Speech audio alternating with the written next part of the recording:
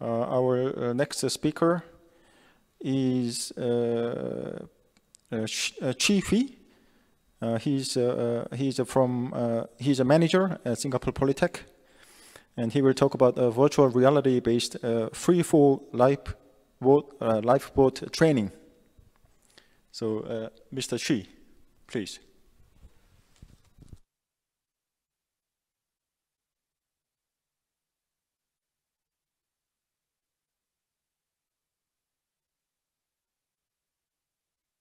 Hi, good afternoon, everyone. Thank you for giving me the opportunity to share about our virtual reality-based Freefall Lifeboat training. Today, I'd like to share some background and objectives about our project, as well as some of the lessons that we learned from using the training with our students.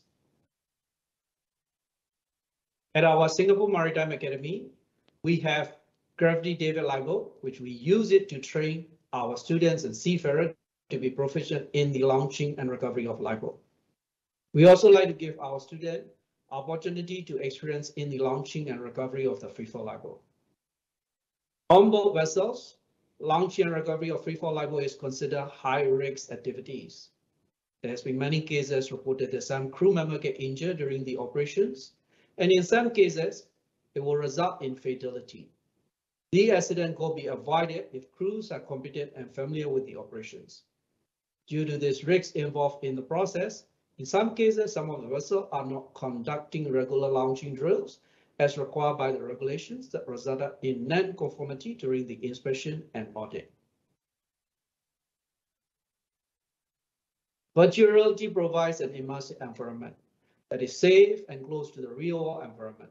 We like to create this environment for our students to get familiar with the procedures involved in the launching and recovery process. By going through the process repeatedly, they will get familiar with the operations. That will help them in building confidence in the actual operations of the lifeboat. At our Singapore Polytechnic, we have Center of Excellence in Maritime Safety, CMS in short.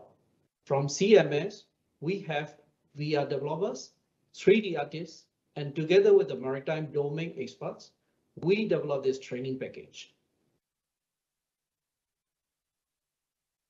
Allow me to share with a short video clip on how the training is conducted during the sessions.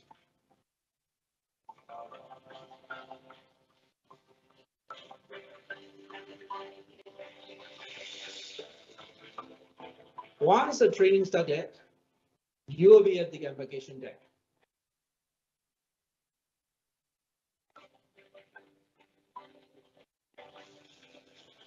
The trainee is required to remove the lashing of the lifeboat, remove the charging cables to prepare for the lifeboat for boarding. You may notice a small window pop up throughout to give guidance to the trainee.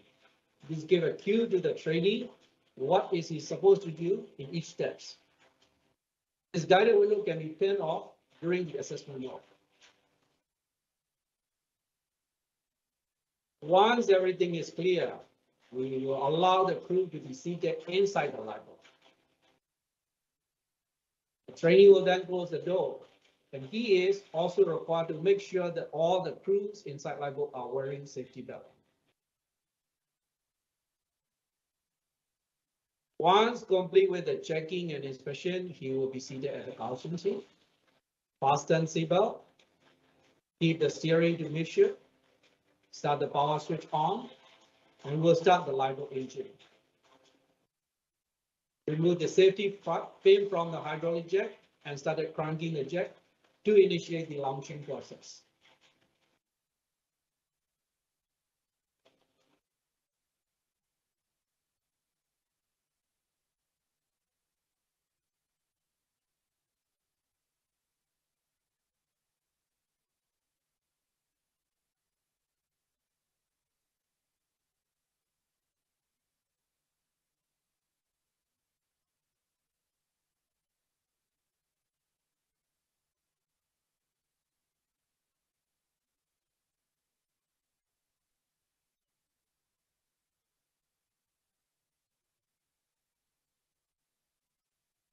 VR simulation of launching a freefall lifeboat provides the alternative platform for the trainee to have an immersive experience.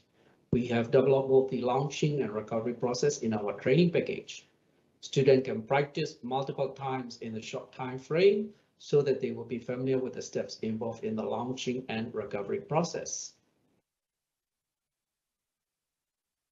In the traditional classroom training, students will learn these by watching video or looking at the PowerPoint and explanation from the instructors.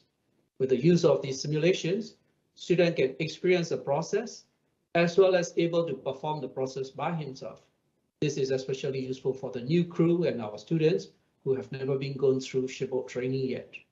Watching video and PowerPoint will not give them this kind of learning experience.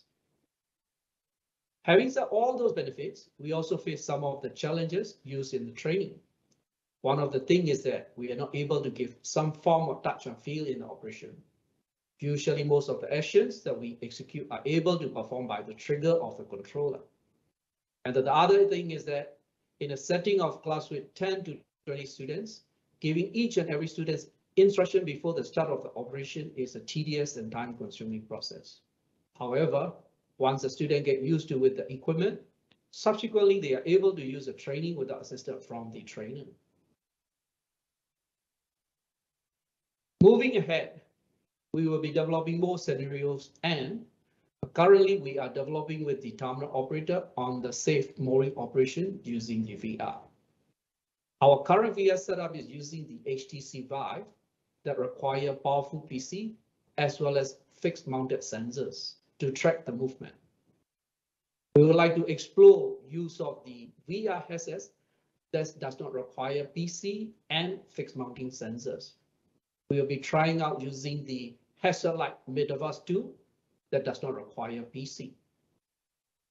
We also like to be looking in the area of developing mixed reality training that will be able to address some of the issues about the touch and feel in the operation. With that, I will end my presentation and I'm happy to answer if you have any questions. Thank you very much.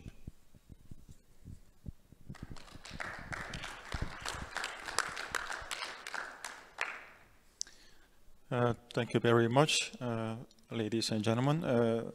Unfortunately, Mr. Chit cannot be with us at the moment, so we cannot have a question and answer session.